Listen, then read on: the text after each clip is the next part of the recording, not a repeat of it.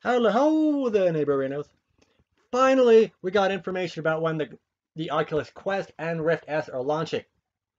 Those are going live on the 21st, so in 3 weeks, you can spend another $400 on your very own standalone Oculus system. Or you can spend that $400 on the Rift S, also launching on the 21st. As I'm sure you've known by now, Quest, standalone, $400, blah blah blah. But what you may not have known yet was it is launching with its own 5 demos, a couple of which I've already debuted on this channel previously. Creed, Rise to Glory, and Beat Saber. Those you can already get on the Oculus Store if you haven't already purchased them yet.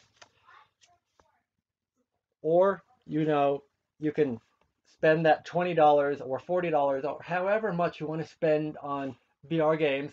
You can get those now, and you can play them on your Quest when that launches in 3 weeks. So that's really all there is to it. If you guys liked it, let me know. If you hated it, let me know. And as always, don't forget to tell me how I'm such a horrible person for giving you all this news. Ta-ta for now.